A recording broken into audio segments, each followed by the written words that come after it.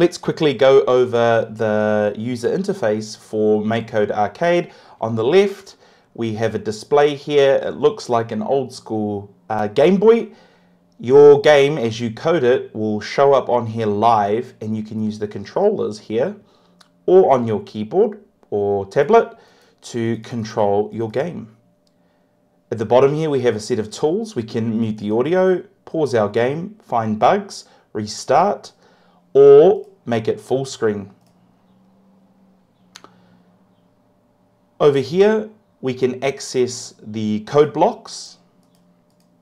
They're color coordinated, and this is very useful when giving instructions and trying to find certain code. In the middle here, we have our coding area.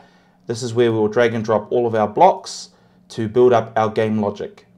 To save a game, we can select the Save button at the bottom of the screen here. The first thing we need to do to start our game ParDefender is to create a background and a character. To create a background, we're going to go to the Scene tab, and we're going to select Set Background Image. If you left click and drag, we can put this inside of our onStart event.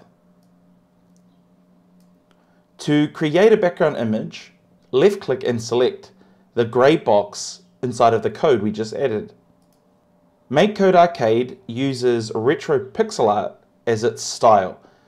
This is very, very handy as it's easy to create artwork for our games, and through the restricted color palette, it is easier for us to just make any kind of art we can think of without getting too bogged down with too many tools. I'm going to create a very simple background.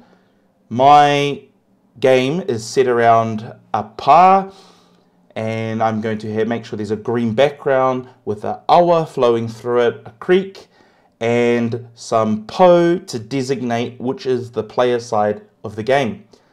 To do that, I'm going to first select the color green, select the paint icon here, and this will fill in the entire background.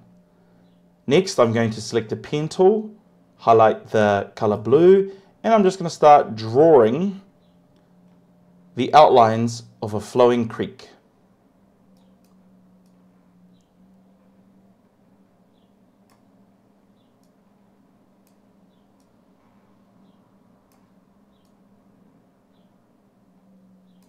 Make sure when you're coloring in to leave no gaps, as we're going to use the fill tool to quickly color in our creek.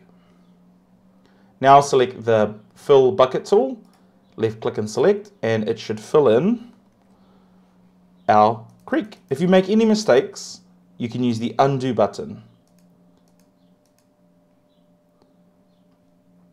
Here I made a mistake and didn't cover the bottom, so that's a good reminder.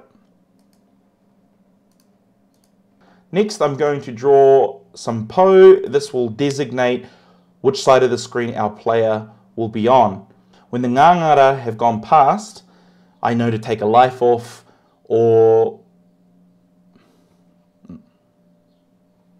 now it's time to draw the po to designate which side of the screen our player is defending. Using our pixel tool, we can draw our po. To make it easier to draw straight lines, you can use the line tool.